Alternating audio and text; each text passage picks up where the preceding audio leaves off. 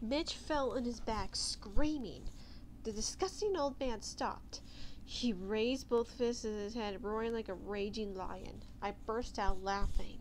My friend Brad Dealey pulled off the old man mask and tossed it and took the rubber mask off his face. Started to laugh too. He flashed me a thumbs up. It didn't take Mitch for long to figure out what was up. I told him that was really smart. You pulled his land the whole thing, right? I nodded. Brad sneaked to hid in the closet while you were having your milk and cookies. Did I scare you? Brad asked, Mitch grinning. Mitch leapt to his feet with an angry roar.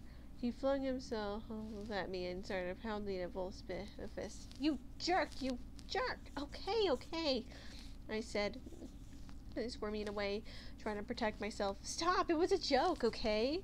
A stupid joke, Mitch said, breathing hard. A stupid joke from a stupid girl. I guess he liked it, Brad said.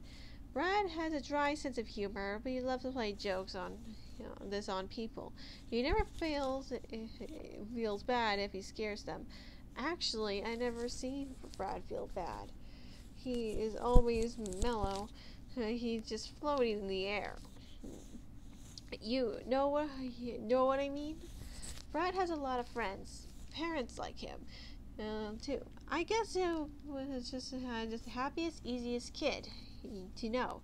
You're not funny, you're stupid, Mitch cried. I hate your stories. They're too dumb like you. I clapped my hands to his shoulders and pushed him away so he wouldn't punch me anymore. Sorry, I said. I wanted to get ready for Halloween. It was a joke, Mitch. You're a joke, he screamed. You're a stupid joke. Tell you what, tomorrow night I'll tell you a funny story. Not a scary story. How does that sound? I don't like funny stories, he growled. I guess he wanted to stay angry. So I said goodnight, and Rod followed me out of Mitch's room downstairs to the den. We passed Mom and Dad, who in the living room. They were hunched watching the TV, playing a Wii tennis game, swinging their arms, and diving for the invisible ball. My parents love video games.